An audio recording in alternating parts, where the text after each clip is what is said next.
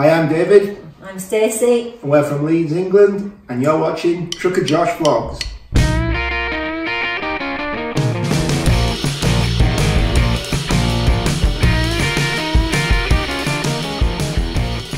Hey everybody, it's pretty early in the morning right now. A little too early for a whole lot of things, but not too early to go get new tires. We need to get new drive tires on my truck. I was debating whether or not I should just get 4, but I think I'm just gonna get all 8 all at the same time. My dad and my father-in-law were both down here, was it yesterday or the day before? We had a bit of a family barbecue at our house here, and I went and showed them my tires, and they both said, yeah, you should probably get them all done all at once. You don't want to have, it's not really good to have brand new tires on one axle and then pretty old tires on the next axle if they're different sizes, or if the difference is quite a bit. So we're gonna go get all new 8 tires today. Got to bring it to Volvo as well. This interior fan is not working. See this? Nothing. So we gotta go get that fixed, or at least get the part to get it fixed. I'm probably just gonna let them do it there because they also have to look at a few other things on my truck to make sure that she's ready to go, you know, fix them while the problems are small before they turn into something big. That's sort of what I'm thinking. So, let's get a move on. We gotta get this rig all the way into the city. Off to Winnipeg we go. Here we are at Volvo in Winnipeg, also known as Beaver Truck Lines. You can see it right there. Oh, it's not Beaver Truck Lines, it's Beaver, well, leasing and rentals. I guess they do rentals here as well. I think it's called Beaver Volvo. Very Canadian, yeah. So we're here in Winnipeg. I'm gonna go inside, check in, and hopefully we can get everything done quickly. I decided to come here first before getting tires, because tires won't take as long, and this might take most of the day. So I wanted to make sure that I get in here so I can get all the work done that I need. Okay, I've calmed down now. I was so upset. So here's the story, and this was confirmed by the next person I talked to. I'll get to that point in a little bit, but we got here to the Volvo, right? And they didn't let me make an appointment. They told me that, you know, we have this many bays, you know, we don't make appointments. All you got to do is show up and we'll get you in as soon as we can. We should be able to get you in a couple of hours and be on your way. This was last week, right? When I called in to make an appointment to make sure that they could accommodate me today. I'm like, okay, cool. All right. So I'll just show up and we'll see what happens. That's why I came here early. And they said, yeah, no problem. We should be able to get it done. It's just an interior fan. I got here and they said, oh, we can't get you in for at least 3 days. I'm like, wait. You told me that I could get in today, but that I wouldn't have to wait. They said, oh no, but you don't have an appointment. But you told me not to make an appointment. You told me just to show up. Oh, but we always prioritize those people who call in to make an appointment. And if you just show up like this, we'll squeeze you in between appointments. I'm like, but I called you to make an appointment. I specifically called you to make an appointment, and you specifically told me that you don't do appointments, that I couldn't make an appointment. I was kind of pushy. I said, I need to make an appointment. And they said, no, we don't do that. You just show up. But now I show up and I'm being pushed back by people who made a point.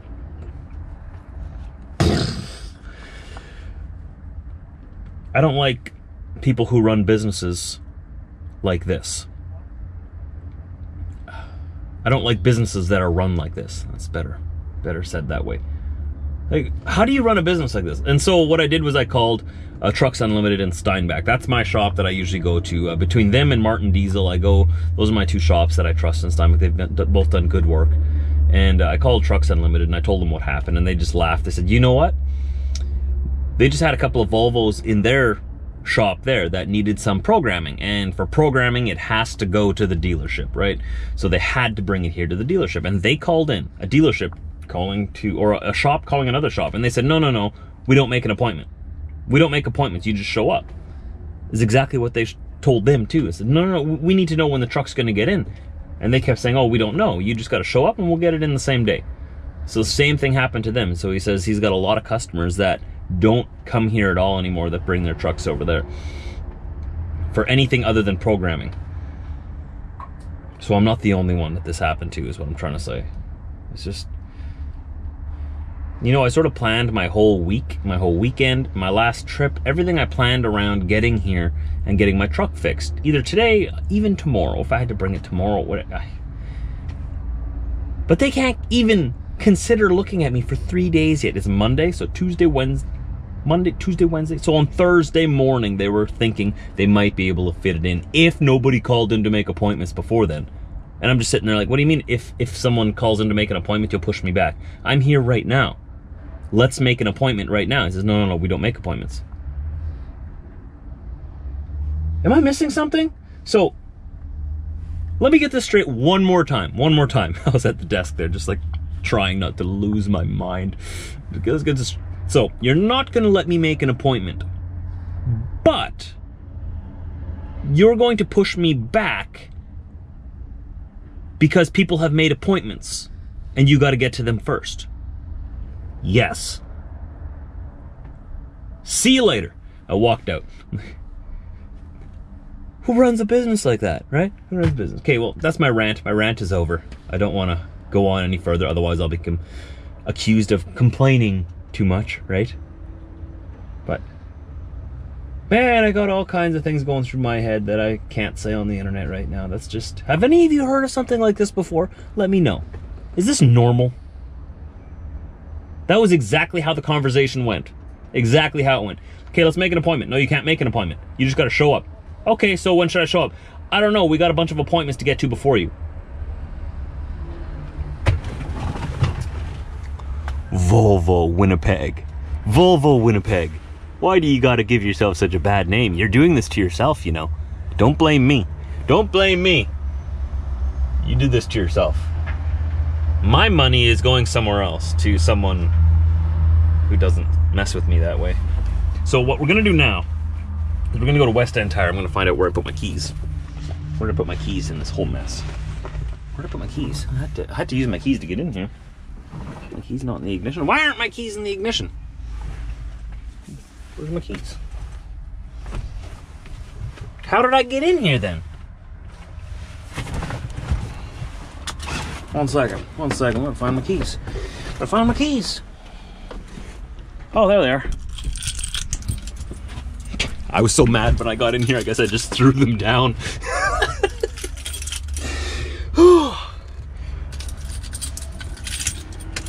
You know, I always say you gotta be polite to everybody. No matter how frustrating the situation is, keep your cool, right? Keep your cool. It takes a man to...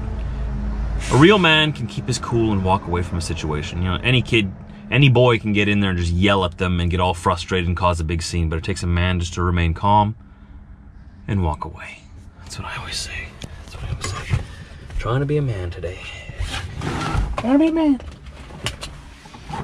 I'll just rant on YouTube. How about that? How about that?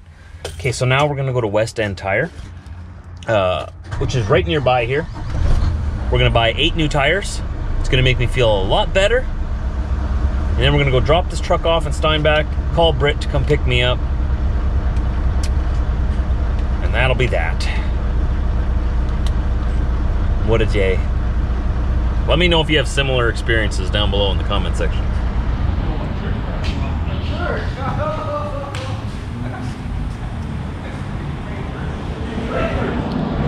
Well, we're here in the shop, getting ready to spend $3,000. So this is West End Tire on the west end of Winnipeg. This is sort of like the trucker corner of Winnipeg. So I'm getting 8 new recaps. While my tires are getting done over there, figured I'd meander my way over here to Timmy's. See what they got for me today. Maybe they got some coffee. You think? Well, let's look both ways. Let's look both ways, Josh. That way and that way. Okay. That gets pretty good views though, eh? Trucker Josh gets run over at Tim Hortons.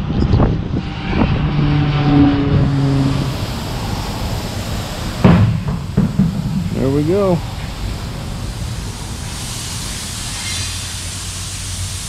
we're ready to go.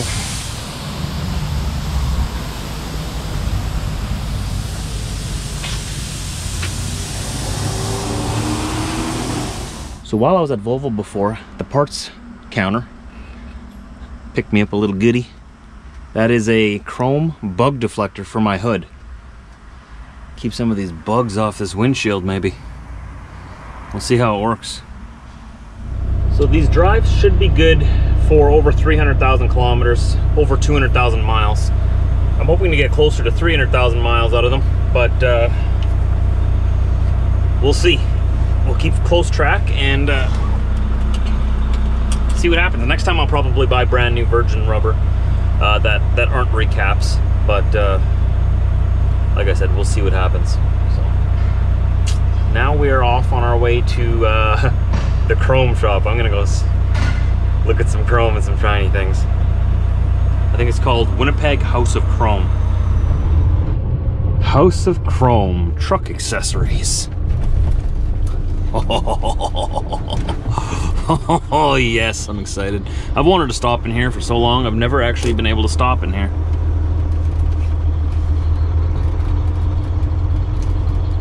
Well, let's go have a look-see. Oh dear, it's kind of windy out here. This truck is pretty hardcore beside me here. Look at this. 3 axles. Some heavy haul. Look at that tire tread. Yikes. As opposed to my new tread. These are for the highway use though. The other ones are for regional off-road and heavy work. Look all right. So what I'm kind of looking for is my mud flap here. Oh man, this is too windy. It's too windy. My mud flap here is kind of messed up there. It's still connected. It's still bolted on. It's just, I'd like to replace it with a nice shiny one, and the other one to match, of course. See what they have. Oh, I'm gonna be like a kid in a candy store.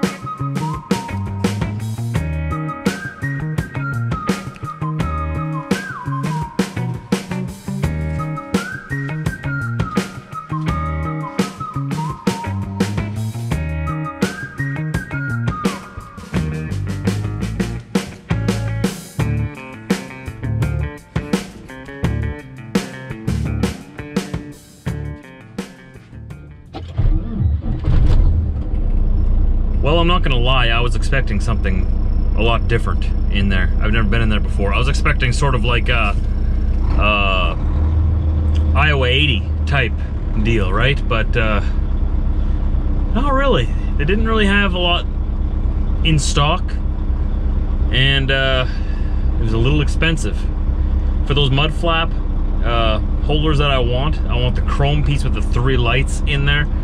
I've been seeing them at prices for $200 American with lights all over the place, and here they wanted $300 Canadian plus $20 a light, which is an extra $160. So we're talking like $460 just for the mud flaps. Not the mud flaps itself, but the mud flap bracket. 460, no, I can find those way cheaper elsewhere. So we're gonna go online and check prices there, because the internet usually has all the good deals. Sad that, you know, stores like in real life that you walk into are always undersold, or what do you call it? They're always beat price-wise by online stores, because online stores don't have overhead costs or anything. They just sell it on Amazon or whatever, and they can sell it for cheaper. Bad for them, good for me. So we're in the wife mobile. I dropped the truck off at Trucks Unlimited here in Steinbach, and they're gonna fix that interior fan for me and also put that new bug deflector that I got on for me, so that's nice of them.